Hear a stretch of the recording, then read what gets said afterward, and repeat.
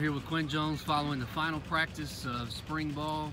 Quin, it's been a hard 5 weeks. Just kind of talk about your assessment of how you guys have done here in spring practice.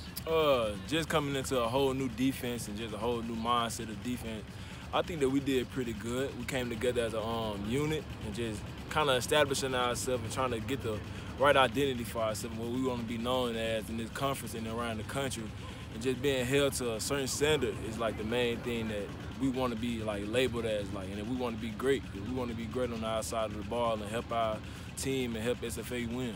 Everybody's just come out and just had the physicality and just wanted to get better every single day. And Coach Powers has really just instilled that in us, that every day just get better and, you know, have a presence as a defense to, you know, be stout and just not stop the run. And I mean, to stop the run and just not really take anything. You mentioned the new changes, and Coach has definitely put a standard on this team. You guys have bought in. Just talk about that change that you've seen personally in this team and just helping us take this program to a new level. I mean, Coach Carter, Coach Power, everybody on our coaching staff that came in, even like the managers and film workers and everything, everybody from top to bottom that has something to do with SFA football is like putting in extra amount of work, the extra things, the little things that we just got to be known for. Just the way we practice, the way we carry ourselves in community service. And like that's one real big thing that I feel like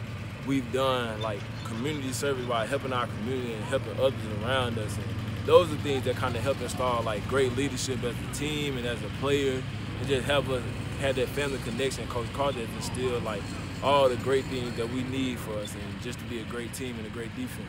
So the last few months have been just really just different than what it was when I first got here. And I can tell that there's really a change going on and that the culture is really changing. Everybody's buying in and just coming every day ready to work and just buying into the goals of the coaches and everything. And I just think that if we just keep doing what we're doing, the sky's the limit. There's a lot of buzz around everybody getting to see you guys on the field. Just talk about the excitement for you personally, and then, you know, for the team as well for the spring game on Saturday. I'm too ecstatic. Like this is really my first spring, like ever, my first college spring game, and like my first spring I'm really going through since JUCO, and like that just helped me a lot to just see the fan base that we starting to have at SFA and just the positive impact that Coach Carter has had through Twitter, through everything, and just broadcasting us the perfect way and just interacting with former players, everybody that has something involved with SFA, like, and they coming back to show us love Saturday. I'm ready to put on a show for them. I want them to just see something that we about to make something special happen at SFA. Oh, we're really excited. We're excited to just put on a great show for everybody and just debut our defense and our offense and just show everybody that this is a different SFA and just how excited we are.